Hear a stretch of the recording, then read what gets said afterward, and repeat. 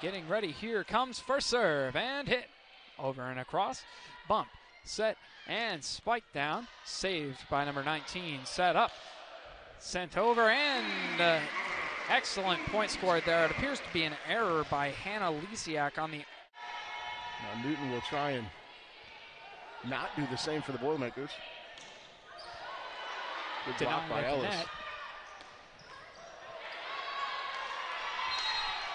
And sent out of bounds.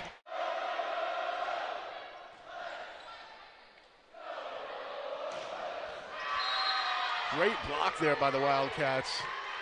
Becker.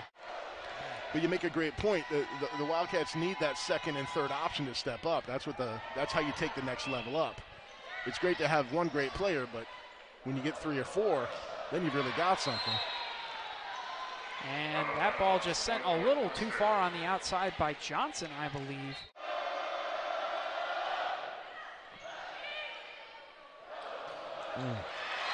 And with authority, Raven Colvin. On the roster, certainly in the Big Ten. And speaking of set, that one will wrap up the first one as an authoritative block by the Boilermakers brings set 1 to a close. It's not always was the call incorrect, it's also is there a good view of the call being incorrect. Those are the two things you have to have. No doubt about that one. Oh my goodness, my pen just flew up off the desk after Grace Cleveland's authoritative. Newton on the serve.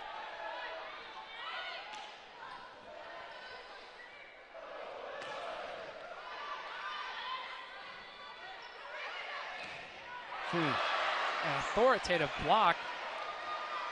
Set up. And J.L. Johnson unable to get that one over the net. That was a great point by the Wildcats, and then they returned the favor with a block of their own for the termination. And a very nice swing through there by the Boilermakers for the Wildcats. Let's see if she can get one in. Wow, she sure can. It's a miracle that wasn't an ace. Instead, it's a good swing by Newton. Oh. And nothing but effort from Newton sending it. Ellis back over to Miller. Miller puts it up and over. Dug again. Over to Ellis. Ellis swung through and gets the kill. Just put it over. Find the hole and put it over. If you can find a place where they're not, that's typically the best spot, best way to score some points. Setting it up across to Newton, and Newton. And it'll be Cleveland.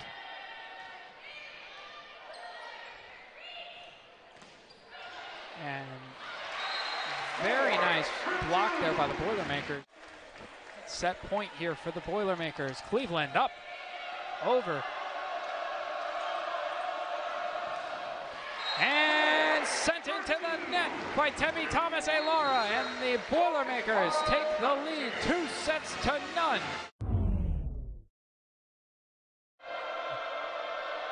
She's a good young player, just a sophomore for the Wildcats. Speaking of good young players, Raven Colvin, a true freshman for the Boilermakers.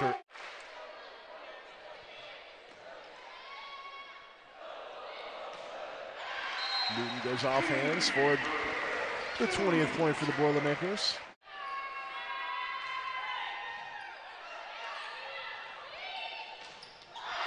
And blocked by Emma Ellis. At Holloway Gym, student athletes supporting student athletes. Gotta love to see it. Mitch Daniels is big on saying the Boilermakers are a family.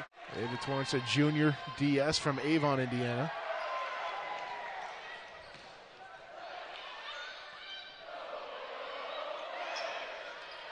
Ellis with the running tip there for the point.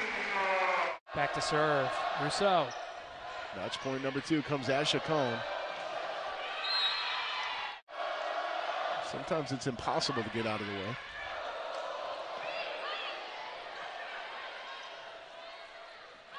There's a block by Megan Renner to end it. And you can put it on the board. Yes, that is a 3-0 sweep for the Boilermakers, who end their 2-game losing streak here inside a Holloway Gymnasium.